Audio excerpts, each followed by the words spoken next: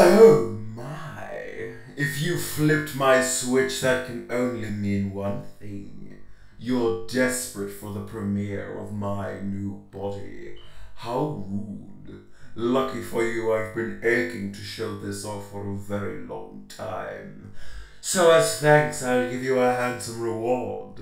I'll make your last living moments absolutely beautiful.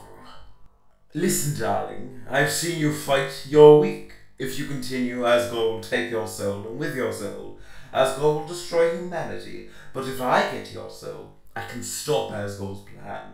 I can save humanity from destruction. Then using your soul, I'll cross through the barrier and become the star I've always dreamed of being. Hundreds, thousands, no, millions of humans will watch me. Glitz, glamour, I'll finally have it all. So what if a few people have to die? That's show business, baby! Here's another easy one for you. Two trains, train A and train B, simultaneously depart station A and station B. Station A and station B are 252.5 miles apart from each other. Train A is moving at 124.7 miles per hour towards station B, and train B is moving at 253.5 miles per hour towards station A. If both trains departed at 10 AM and it is now 10:08, how much longer until both trains pass each other? Who does Dr. Alphys have a crush on? A. Undyne, B. Asgore, C. the human, and D. you don't know. A. Undyne. C. Alphys, I told you it was obvious. Even the human figured it out.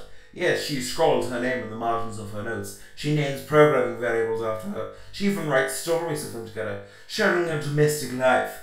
Probability of a crush, 101%. Correct. Dr. Alphys has a crush on the unknowable, you see.